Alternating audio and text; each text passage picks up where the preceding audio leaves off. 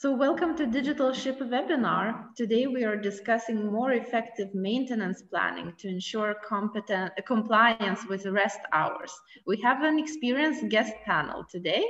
Anissa Rizvanoli, team leader at Fraunhofer Center for Maritime Logistics and Services, Stewart Bankier, head of fleet personnel development and compliance at BSM, and Raphael Baumler Professor and Head of Maritime Safety and Environmental Administration at World Maritime University. This is the second webinar from the series Making Crew Planning Easier, sponsored by Fraunhofer, that we are hosting this month. Now, Carl Jeffrey, founding editor of Digital Ship, will provide you some context of today's topic. Thanks. So one of the ideas we had last week was that some of the problems we hear about with crew planning and fatigue could actually be linked to bad software. So maybe we can define bad software as designed by someone who imagines how work is done rather than which is different to how work is actually done.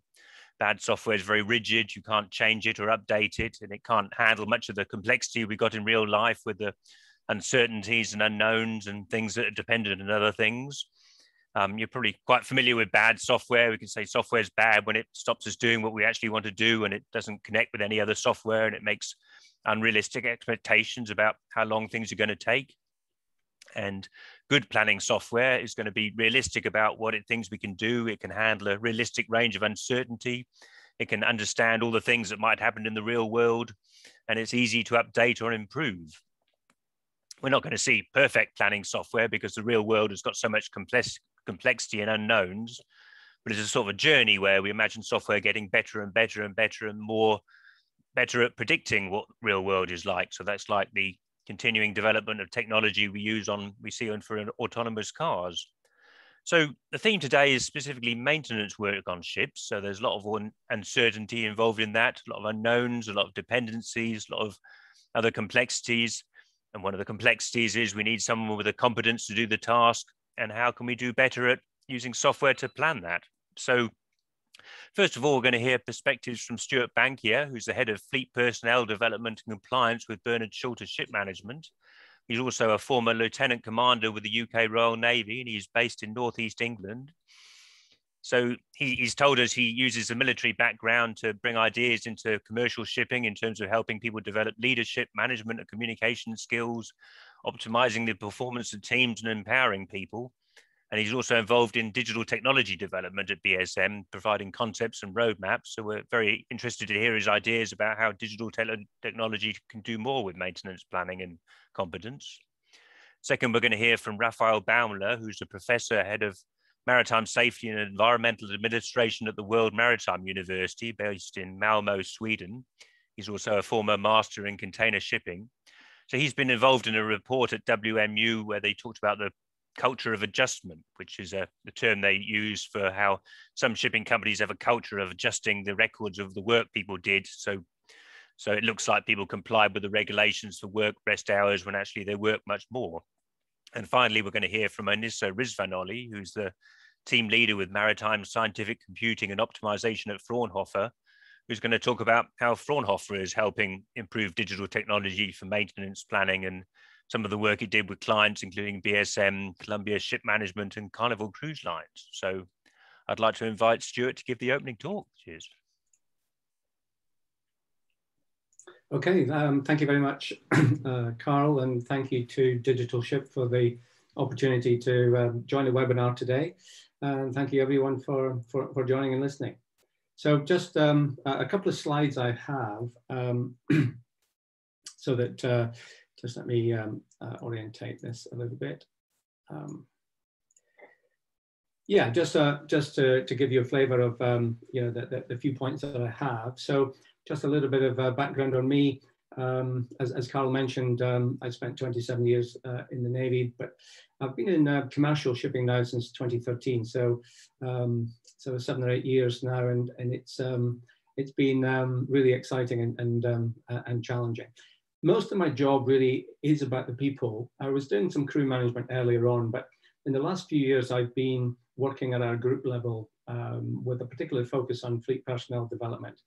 So that allowed me to go and visit a lot of our ships around the fleet And I had the great advantage of not being a superintendent. And when I was on board for say 4, 5, 6, 7 days, I was able to really take a fantastic opportunity to look at the crew and talk to the crew without the pressures of trying to achieve so many other things that say superintendents do. So I was able to really get into the grassroots of how our seafarers are thinking and what they're doing. And that was a fantastic opportunity. And I learned a lot about what their problems are and how they see it from their perspective. You know, so I could just sit back and drink coffee and chat in the engine control room or on the bridge and just try and get a real insight into what they think, which was great. Okay, so we in BSM have a software system that tracks our rest hours and our maintenance planning, and we call it PAL, P-A-L. That's a portal active link. So it's designed from our Mariapps software team in BSM, and it's part of this suite of modules and services and things that we provide to do all our vessel management. So Sea Roster, just on the kind of top right here, is our rest hours software, and that's generally what we'll be kind of talking about today. Planned maintenance, like I'm sure like any other company's planned maintenance system, is there to achieve it.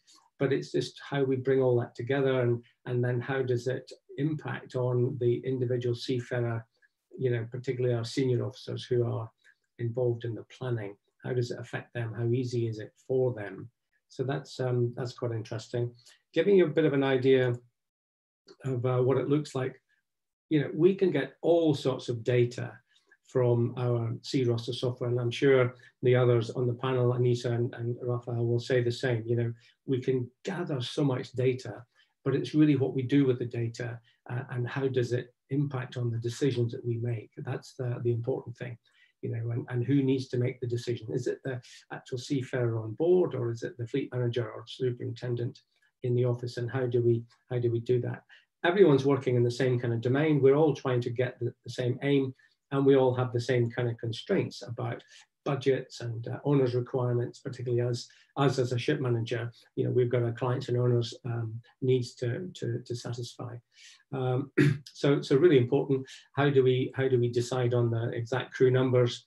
And we use the same kind of strategies as I'm sure other companies do, in terms of adding a particular rank extra on that ship on that particular trade, or maybe supplying a riding squad for 3 months to boost the maintenance on a particular vessel. Maybe it's a little bit older and needs more maintenance. So those kind of strategies. So there's no real difference. If you look in detail about a particular monthly schedule for our people, this is the kind of planning that goes into the software, really. And so you can forward plan, you can prepare the schedule about what's going to happen with your crew for the month ahead. And then at the end of the month, when you've actually achieved it and you've looked back, you then can see if you've been compliant or non-compliant, and where the peaks and pinch points are. But I think one of the things which I think I'll kind of mention is that it's all about accuracy of the data and being transparent. People having the time to complete the rest hours properly and accurately. So we have a schedule, but how long does it take people to, if we're doing it retrospectively at the end of the month, and you're adjusting it slightly for what people actually did, and then you're seeing the non-compliances, and then people make adjustments because they think that's the right thing to do. They think they're helping the office by not having too many non-compliances or whatever. So I think whilst we have much better intelligent software to do these jobs for us, at the end of the day, the human is still inputting into that software the data. And if he gets that wrong, then we're getting bad data in, bad data out, and our decisions are not so good. So I feel that there's an issue, and in the first bullet point here, so planned maintenance systems are there and available. Our rest hours planning is available, But what I feel we don't really do is we don't really forward plan as a team, say the top four, so your captain, chief engineer, chief mate, second engineer. They don't really sit around the table together and forward plan. And that's one of the things I learned from my military career. In the military, of course, it's different. I'm not saying we can adopt exactly the same methodology, but we can take the concepts there. They religiously and rigidly forward plan and forward plan. And that starts all the way out to say 18 months ahead with strategic planning on where ships are supposed to be and for what reason, all the way back to like a 3-month schedule where you know what you want to achieve, and then you break it down again into a 2-week slot. And then you look at 2 weeks, week 1 in detail, week 2 in outline. And from that gives you your daily plan. And that is a cycle that happens religiously. So all the requirements from each little sub-department within the ship's organization submit the requirements on a Tuesday. The operations officer on a Wednesday puts the plan together, just like scheduling. And on a Thursday, you have a meeting to say, will this plan work? How do we need to arrange it? How do we need to amend it? And then it's the basis for everything else that's going on.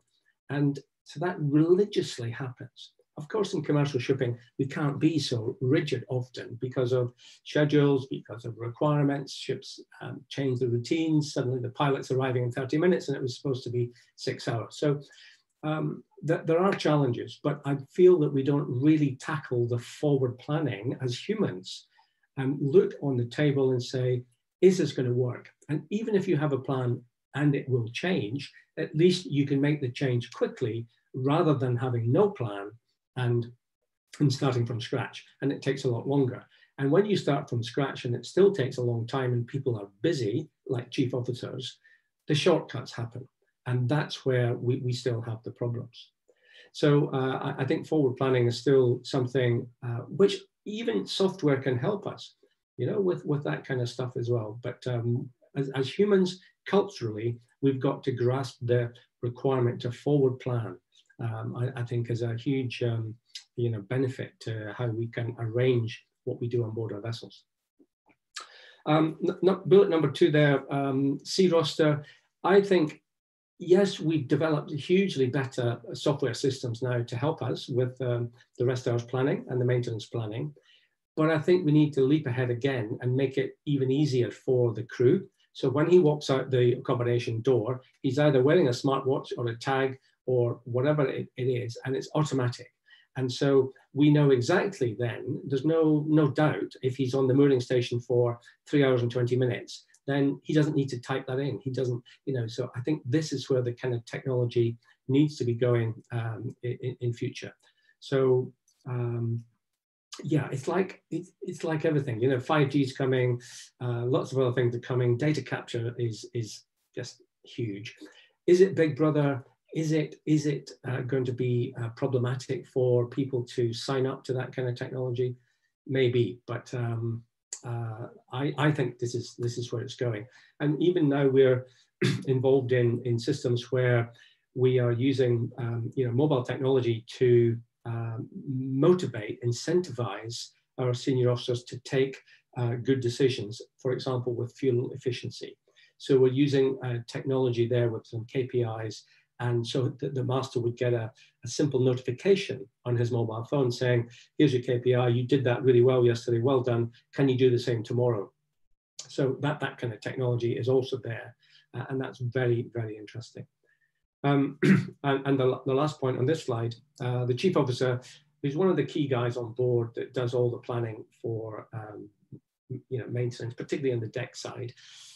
Deck and engine, pretty different, and these days with UMS ships, then the cycle sometimes of the engineers is a little bit different. Sea passage, really steady and predictable, and then suddenly arriving in port, bunkers, provisions, stores, and an overhaul, and the superintendent's visiting. So, you get the peak, and how do you cope with that?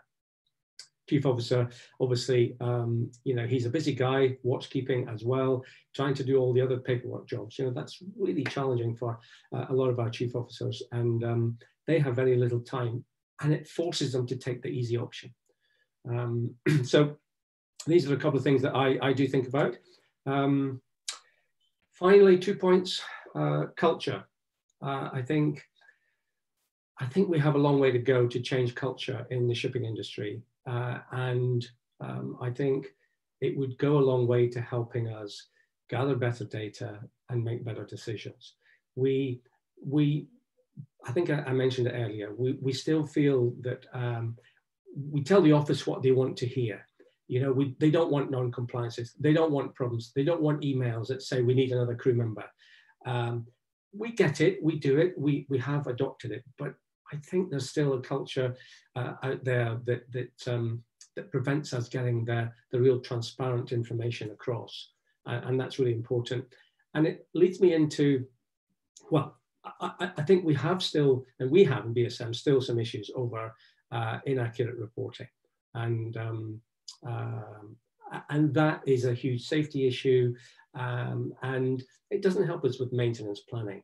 You know, I mean, if they're not reporting properly that an overhaul takes X amount of hours properly, how do we really make the best use of that data? So these are the kind of challenges. Finally, I think a little bit of this, from my experience in the military, is bringing a little bit of the leadership culture into commercial shipping. It's not that we don't have leadership commercially, of course we do, but I just think that we need to, I think we need to tackle it more. We see OCIMF, Intertanko, and all our industry bodies talking about the human element, and TMSA element 14, and you know, how we need to focus on the human element more, particularly in relation to safety. But for me, then I think leadership is the culture, the transformational style. It's not so much the hard situational leadership in terms of organization, planning, and do what I tell you now. It's more the approach to leadership, the transformational style that causes people to follow in the right way, setting the right example, role models, you know, having that culture where people want to do the right thing. They want to abide by the company's values and report accurately, and have this really good two-way communication between office and vessel, and inside the vessel between captain and all the crew, that the door's always open, the easy communication, the coaching, the mentorship, and that kind of culture. And that leads to better trust, and I think, you know, ultimately better organization, better safety, happier ships. And on that note, I would say that's enough for me. Wow, that's fantastic. And just the point on the software side, I really like that point about the more accurate kind of if people are incentive to lie when they can't meet the plan, that's also saying the more accurate the plan, the more the less likely people are to lie, which I think brings in the importance of good planning in the first place. So we'll go to Raphael now in Malmo, who's at the World Maritime University, and has written a report on the culture of adjustment, which I think you might be talking about. So I'd like to welcome Raphael. Cheers. Thank you very much, Jeffrey. I think you can see the screen. Yeah. Yep.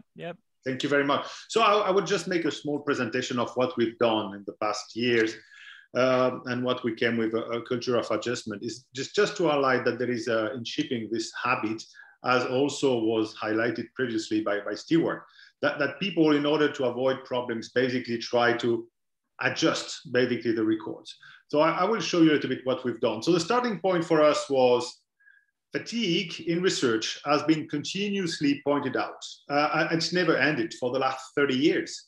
Every report which is dealing with fatigue and crew is highlighting fatigue as a major issue. And we also have this evidence of fatigue in the casualty investigation report, which seems very much counterintuitive, because since I would say 1996 with the ILO and 2002 basically with the IMO, we have two instruments that entered into force, which is and now it's the MLC 2006 and the STCW. So we have two instruments, but we still have permanently this fatigue coming in. And so we wanted to investigate what is really happening here. What are the people doing on board? How do they record their hours? And how do they justify if there is any kind of adjustment of records? Because what we noticed also in the literature from the 1990s and also on fatigue and from the 2002, basically 2002. Why? Because it's only in 2002 that it was mandatory to record hours when the Convention 180 entered into force. So what we have as evidence in the literature after 1990 and 2002, it's basically a lot of concurrent evidence of fatigue and widespread adjustment of records, which is also, according to many other studies, it's not limited to hours of work, but let's just skip hours of work for this presentation. I would like to highlight that the quantification of violations and wrong reporting has been suggested in different papers, one in 2006 by University of Cardiff and another one in 2016 in the Baltic. They estimated between the first one, 62% of persons reporting that they are doing wrong reports, and another one, 69%. So we're not on something which is anecdotal, we're something which is massive. And this is for the quantification, but we were not looking at the quantification. We wanted to have a qualitative research in order to understand how they are doing and why they are doing it. Therefore, we started to investigate three different groups. First, the seafarers, to know their practice, to understand their practice, and if they confirm the previous data. After, we wanted to know about the maritime stakeholders, including shipping companies, to understand what they are doing to achieve it, and if they are aware of the problem and how they are trying to tackle it, and also to cross-check what the seafarers were saying. And we have been using also for a very different kind of trend in this particular research. We have been using posted control officers in order to understand how the compliance monitoring and enforcement in this particular topic of rest hours is performed and what are the limitations. So basically what we've done is we try to cross-check this different information, and with saturation for the different groups, try to make sure that the data we have is solid in terms of what we have. So it's a lot of cross-checking with previous literature and with the three different groups. So the idea was very much to say, we have this evidence of fatigue, we have this evidence of widespread records, so what's happening really? So here basically the outcome, and it will be very fast because we have very limited time, it's much bigger than that, but let's see the biggest one.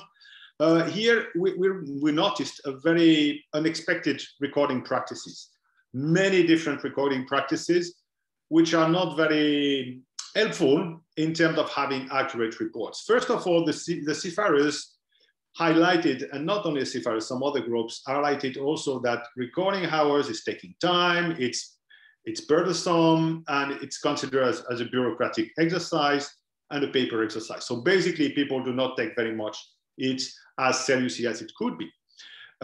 We also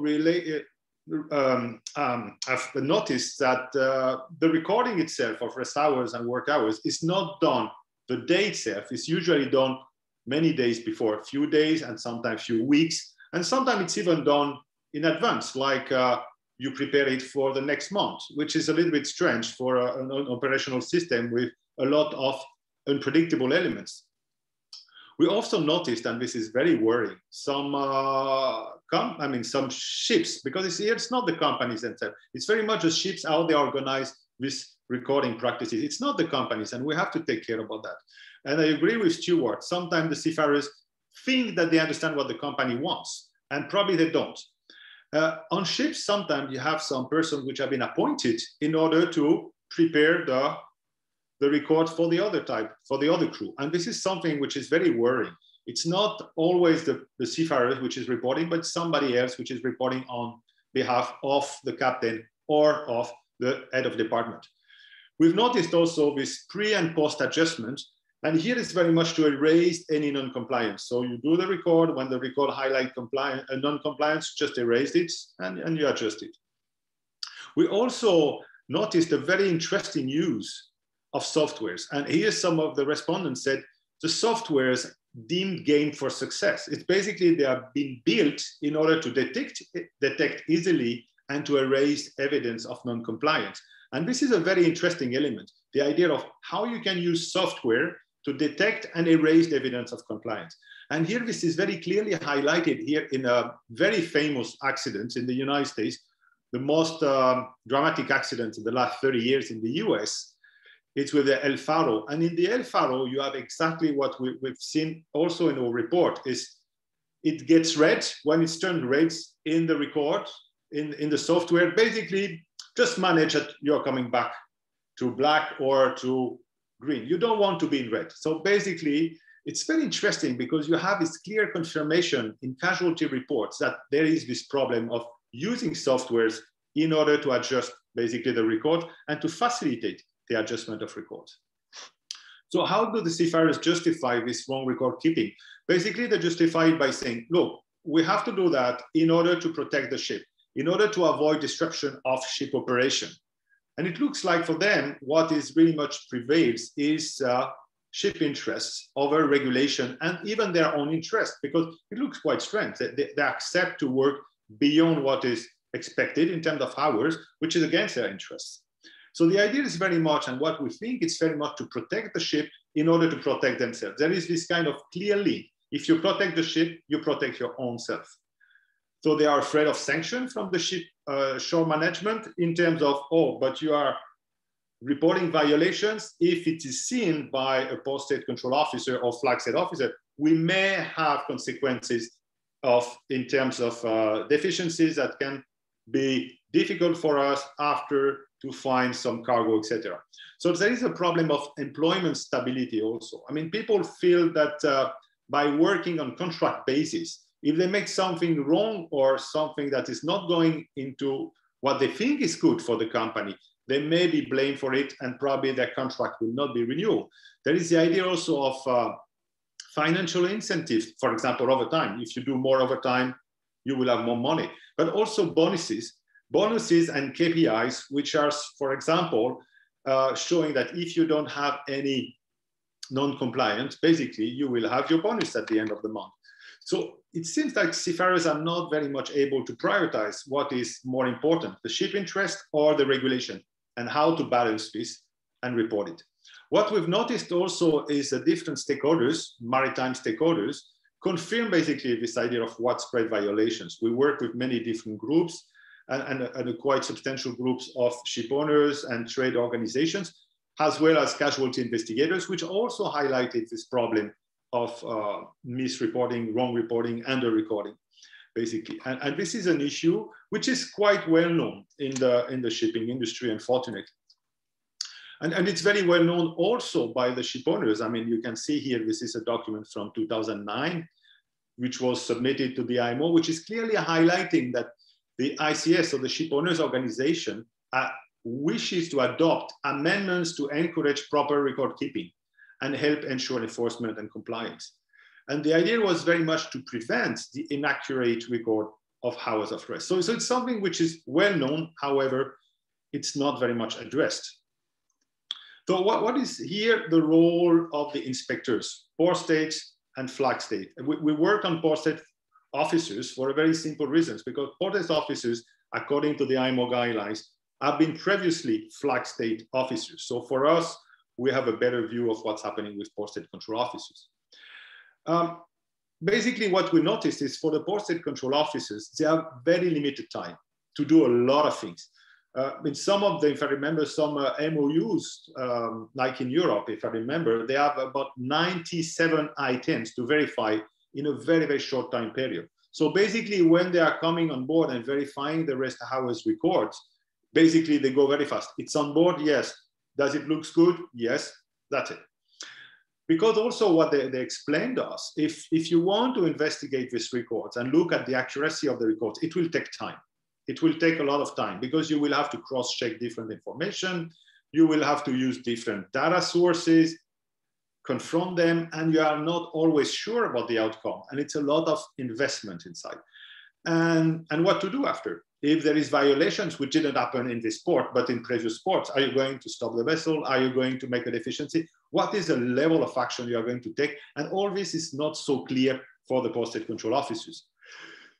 So they are feeling like they're in a very slippery area, slippery grounds with low return investment. So basically the port state control officers, for a lot of them, they don't go beyond what is the paper available on board, but don't forget that this paper has been prepared in order to make sure there is no problem. So basically you are the post-state control officer are verifying papers which have been made previously in order to make sure nothing is going to happen. So it's a very tricky situation. So in fact, we find this idea that it's not dissuasive, basically. The enforcement as it is today in terms of flag state inspections and post-state control are not dissuasive for seafarers. So it created this kind of normalization of deviance. So it's becoming normal that we are just adjusting, and because basically nothing is going to happen. So there is this normalization of deviance, which can have detrimental consequences over a long time basis on the ship itself and on the safety of the vessel, because if you have this normalization of deviance on one item, it can be on many other ones. So we're entering in a very dangerous area, in our opinion. In the conclusion, see, I've been quite fast. The promotion, what is very important today is very much to promote accurate reporting and make sure that the seafarers understand that accurate reporting is not always going to be to have retaliation from the ship owner's side, but it's also a way for the ship owners to collect more data and maybe to improve the situation. So it's very important to develop this kind of promotion of accurate reporting and to make sure that they implement it correctly. Port state and flag state should also enforce better the regulations, to have better enforcement measures and instructions to the inspectors, because we realize that instructions to the inspectors are really much missing. The initial inspection is just only asking you to verify that there is the record on board. That's it. So shore-sea cooperation is very important here. And I think Stewart already mentioned it before. There is some kind of difficulty sometimes to understand one another and to understand what are the support mechanisms that one can support the other one. And that's very important to improve this shore and sea cooperation, to improve trust and to improve feedback. Because when we have violations of records, which are, and the violation of rest hours, which are make up in records, basically it's a problem of feedback mechanism. The feedback is not going to the shore for many reasons. The seafarers highlighted that very often when they provide feedback to the company just ignore it. They don't even reply. Or sometimes the company say, no, it's wrong. You don't know how to manage your ship. You don't know how to run your ship. So you are a bad captain or a bad chief engineer. So basically there is this need to elaborate trust and to create trust much better.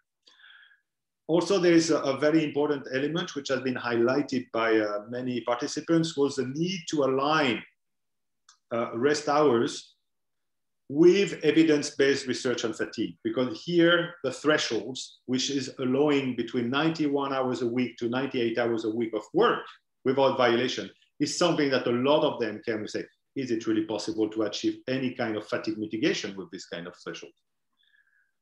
Finally, what is very important, and here is more probably, Anissa would probably have some ideas and some elements to reply this, is how we can promote stringent, objective, and research-based models for determining safe manning, but also as monitoring tools to understand what's happening on board ships.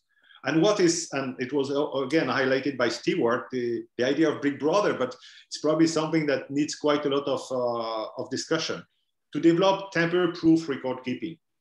Tamper-proof record keeping means the capacity to record without manual input, but also to avoid any kind of external input, like administrators with super user rights that can at the end manipulate either on board the ship or on shore the record. And for that, we need very much the participation of companies, maritime education and training, insurance, seafarers, port state controls, etc., the maritime stakeholders as a whole.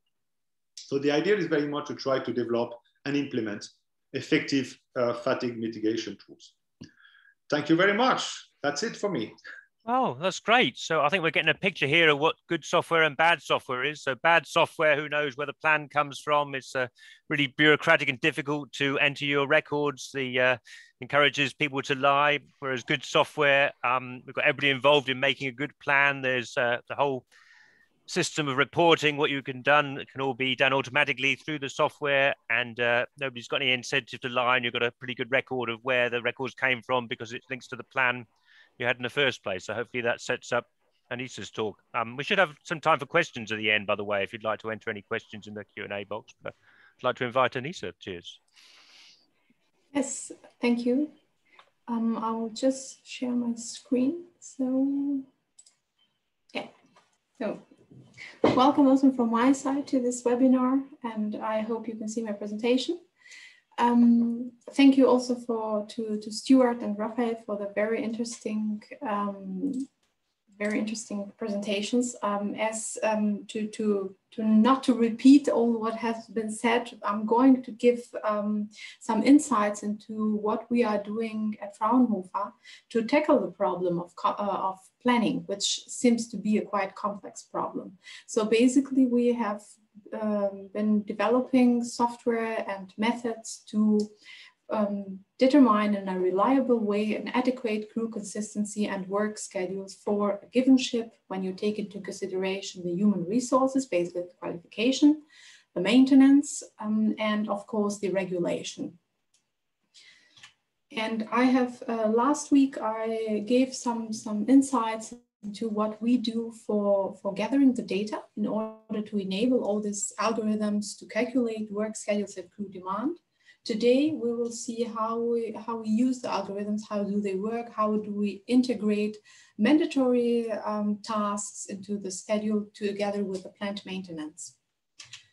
And this is what we call at Fraunhofer SCADA's office module. So we have two modules, one for the ships and one for the office, to provide them with work schedules and, to what also Stewart said, a forward planning. So a decision support tool for forward planning that takes into account the ship, the voyage, the workload that must get done on the voyage by the right persons, and in such a way that every one of them is compliant with the work and rest hours and specific company requirements.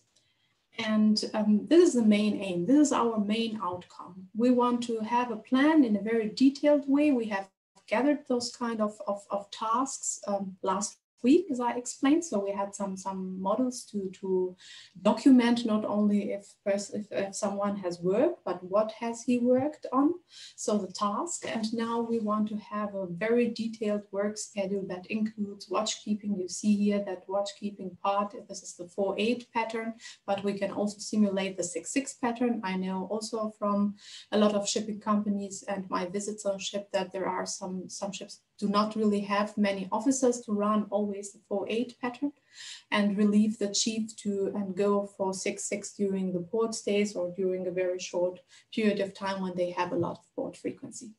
And we have included here the tasks that we call mandatory for a safe ship voyage, like mooring, pilot takeover, administration for port authorities, for superintendent or whoever visits the ship. Bunkering, cargo handling tasks, and you see the green line are the plant maintenance jobs that come from the plant maintenance system. Main aim of this algorithm is to put the algorithms that are running behind the software is to put the task on the right time to the best qualified personnel for it in such a way that they all are compliant with rest hours regulation. And maybe a little deeper look into our voyage handling. Raphael mentioned that port states control, they need to look at different information resources to put together what is the work that must have been going on board. And this is for SCADA's the voyage. The voyage is the main resource of the workload. We define the voyage in a very detailed way, what we call ship operating states that basically represent the operational states of a ship.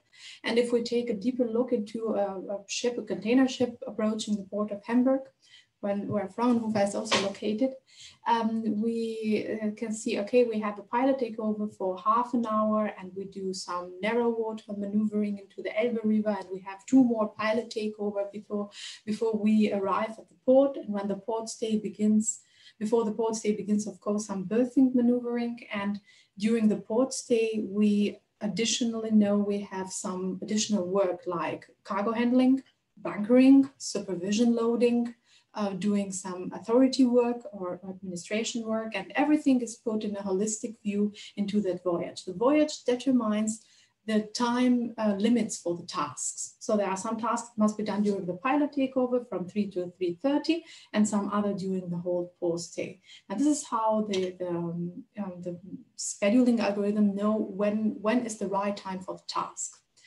And by planning, this is the main input, so the voyage. We know when the task should happen, and we also have some base data defined by the shipping company itself, which say, okay, the task must be done by the master alone, but if he cannot, then maybe the chief officer can overtake it.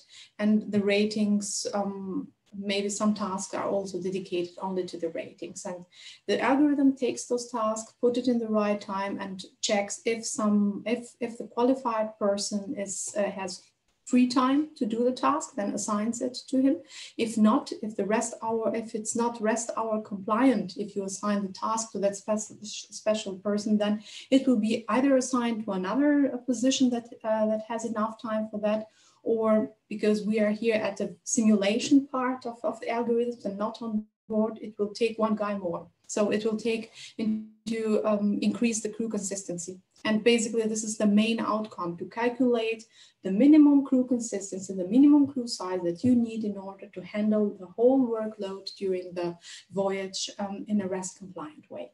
And we see here some the STCV rule sets. So we take them, these are the rule sets that we take into consideration when the algorithm tries to plan the work to the specific person. With the 10 hours into any 24 hours and their division into no more than 2 blocks, one of them to be 6 hours long. We can also map, all these rules are quite parameterized. We can map other also different specific flag states rules, like I know that the German flag does not allow the exceptions, and other flags do allow the exception, and they have some kind of discrepancy between maximum work and minimum rest in 7 days. And this, everything can be mapped, it's not a problem, so we can parameterize it, that you can define your own regulations.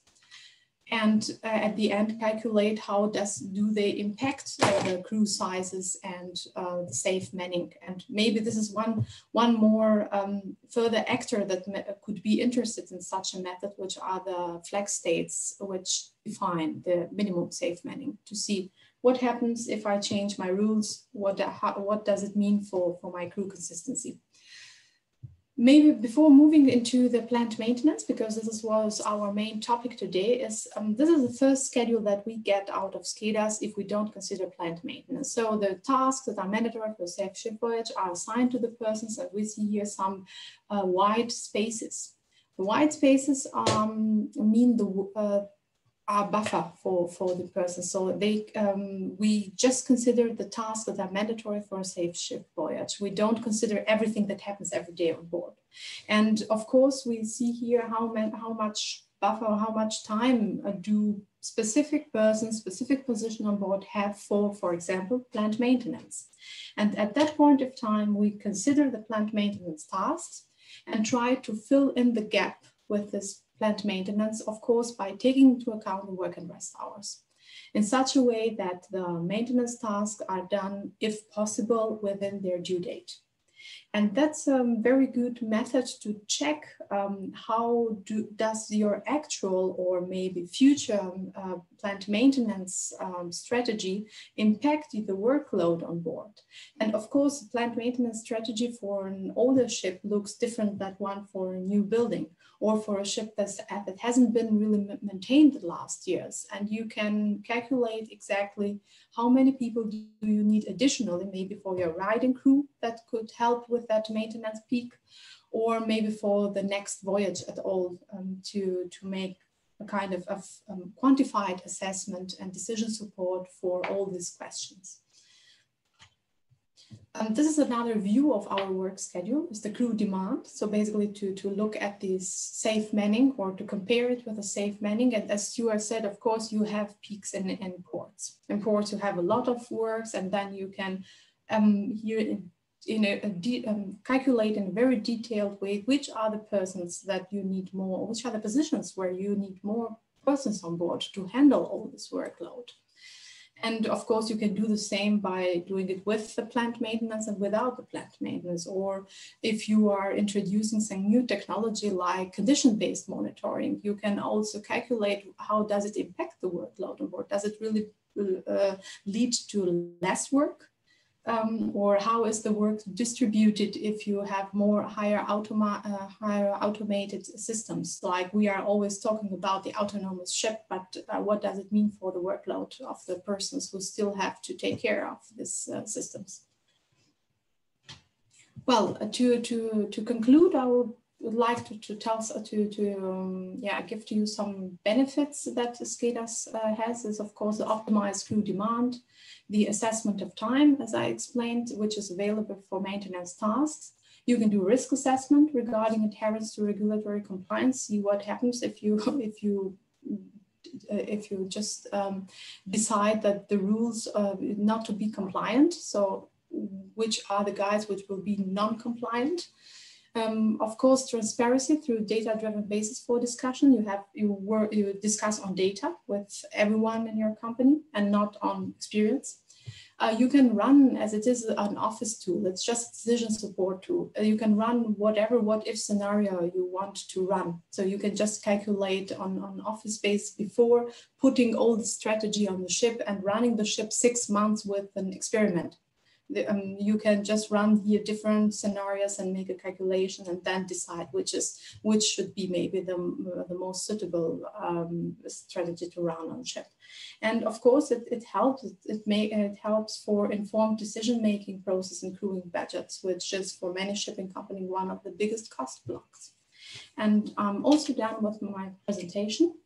Next week, I will give a look how do we do the planning on board. So we have the SCADAS on board module where we don't have theoretical many seafarers, but only 23, 25.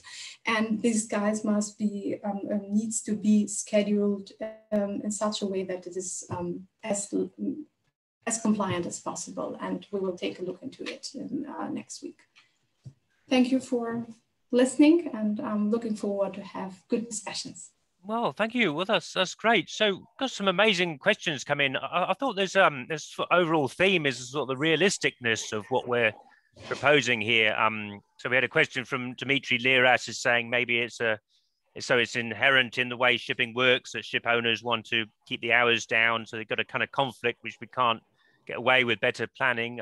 Sergi Dabiza, who's from I looked him up, but he's talking about from Exmar. He's saying that when ships are in the Persian Gulf, they're not given berthing instructions when they're at anchor, so they can't even do the planning.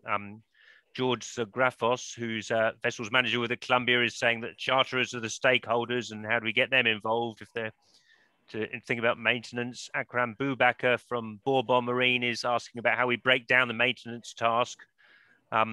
So maybe if I go to Stewart and then Raphael and then Issa, if you want to pick up anything, take your interest in these. But I think, the theme is how realistic is it to think we can have really great planning software that does everything perfectly? Is that something you'd like to pick up on, Stewart, do you think?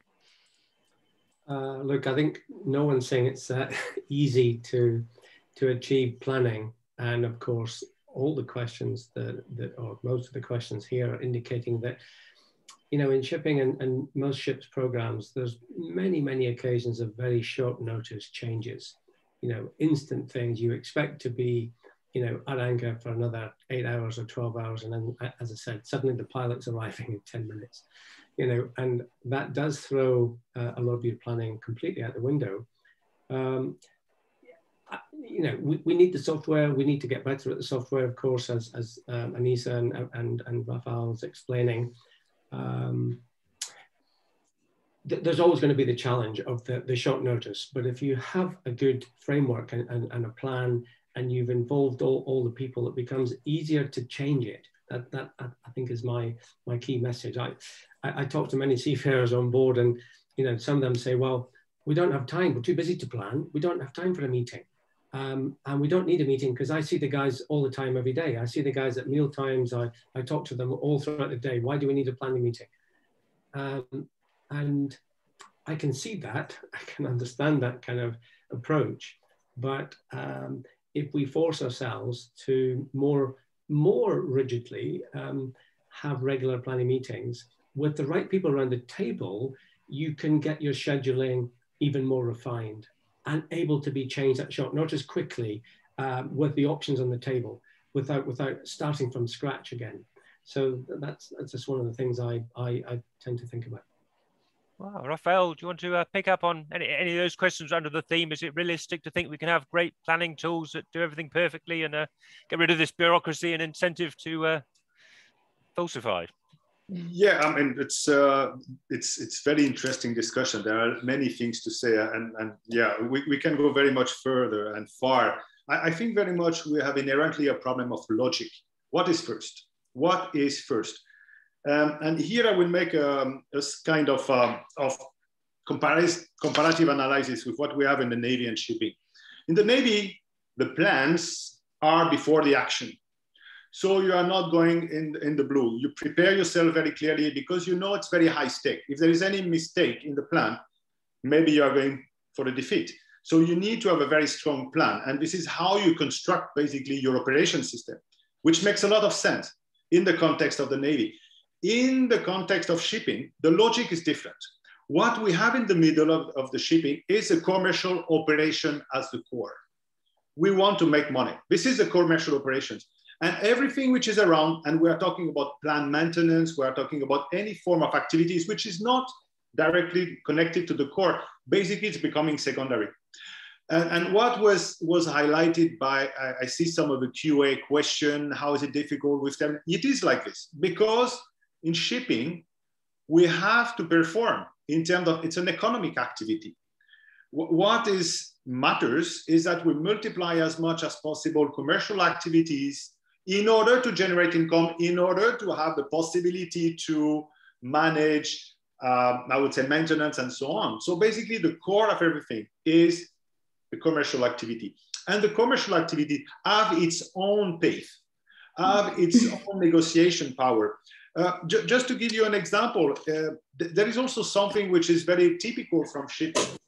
What is expected in shipping is the ship to adapt to the other conditions.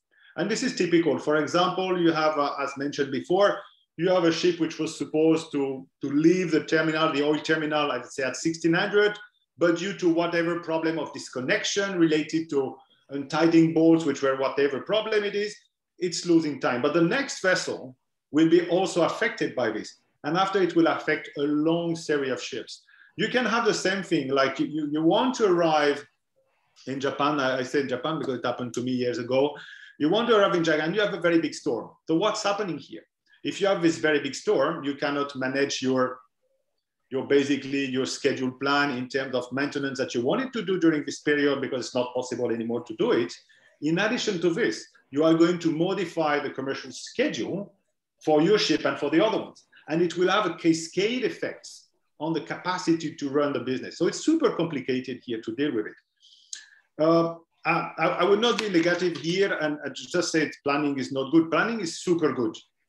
But we need, as Stewart was saying, we need also to have a certain buffer of capacity to absorb these permanent changes that you have in shipping, permanent changes, systematic changes. And in order to absorb it, we need to have a less tight, probably, schedule, or at least a less tight manpower also on board. If we have a little bit more manpower, probably some of the maintenance tasks would be optimized in a different way. You will probably be able to do it while you still have this permanent unpredictability and unknown of situation, if you have more capacity on board. And here we arrive to another kind of discussion. Do we really need to optimize more what is already been optimized, historically speaking, for 500 years? Because the shipping and the shipping operation has been optimized, economically speaking, I'm talking economically speaking, for 500 years in terms of crew. So we arrive in a moment that probably instead of looking for optimization, saying, look, we want to optimize what? Are we not already at the end of it? And when we see this permanent violation, adjustment of record, is it not a sign of probably we've been a little bit already too far? And here I just want to make a small parallel, just to give you an idea of where we are in shipping compared to other kind of operation system. If we compare shipping to a very simple system, which is generating energy, which is a power plant. Okay, a power plant is generating energy, like a ship is generating energy. Power plant is generating energy for the electric network, and the ship is generating energy for its propulsion and commercial operation. But let's make it like super simple. Okay, when you look at the amount of people which are running and working in a power plant, we are talking about hundreds. And sometimes if you have a very big ship, because I was master on a very large vessel, what we're producing, hundreds megawatts, is basically what a power plant is producing. We are producing the same type of energy only. And I'm not talking about the complexity of the ship operation, the complexity of the different areas that we're entering in. No, I'm talking only on power generation. We are generating the same amount of power of a power plant of the same size with 5 to 10 times less people on board. So here what we see, we see a system which has an incredible... I'd like to give Anissa a chance to speak before we finish. Sorry. So we're in a system which has been optimized for a very long time. And we have to take care of how far we can go. Okay, and how much we can try to go with the head of the softwares. I will not expand too much because these are very good points, Raphael. And what we meant by SCADAs is to give the shipping companies and other actors the possibility to calculate, to make a quantification between the workload and the crew size by taking into account the rest hours. And you can do it in the two directions. You can say, take the workload as it is right now and calculate me the real crew size, which maybe could be higher than the one that you are running on. That's the safe manning thing. Or the other way around, you say, okay, then do the workload or optimize the workload in such a way that we run it with 20 persons, but then I cannot really run the whole maintenance jobs. So you take a list of jobs that could not be done because it's not possible to do it within the rest hour compliance stuff. And to come back to the one question with the port planning in the Persian Gulf area, yes, we are aware of that. It's not only there that you have at the very short term changes in the voyage, and the main advantage of having such a system is just that you can simulate it. You can say, okay, I will come, my pilot will be 2 hours late. Now let the program reschedule everything with this 2 hours lateness. It's a new voyage. And this is much easier to do it on a program than to do it manually. So I know that all the feedbacks has been, we don't have time to plan because it's of course complex. You need to take care of about 4 different aspects for each of your crew, and your crew is 25 persons. And that's not really easy. That's nothing that can be done by manually in an optimal way. Well, we're coming up to the end of the hour. Some fascinating ideas here. Stewart, would you like to take a minute or so for closing thoughts? I think it is interesting, and thanks to Anissa and Raphael for their input. And Raphael's got it, there. It's all about the economics. Will the shipping industry ever change between the demands of the ship owner and the vessel? We just have to keep working hard at optimizing what we can do for the seafarer. And I still think that's one of the things. The seafarer is the guy that earns us the money. Without him on that ship, that's not going to happen. And we need to focus on that. And I think we need to do as much as we can to support and help and build that relationship between the office and the vessel, because you will get better performing vessels if you build that relationship. And using software like Anissa's, it all helps getting that combination. So seafarer is king. Oh, that's a fantastic way to finish. And since we have a Royal Navy guy on board, we shall finish on time. I shall pass back to Advisor for the closing words. Cheers. Thank you. So we covered the second part of series, Making Crew Planning Easier with Fraunhofer CML. Join us next Tuesday on May 18th, while we will be discussing crew deployments on board vessels. Again, with Anissa and Carnival Maritime as our guest speaker. Digital Ship is signing off. Take care. Bye. Bye-bye. Bye-bye. Thank you very much. Goodbye.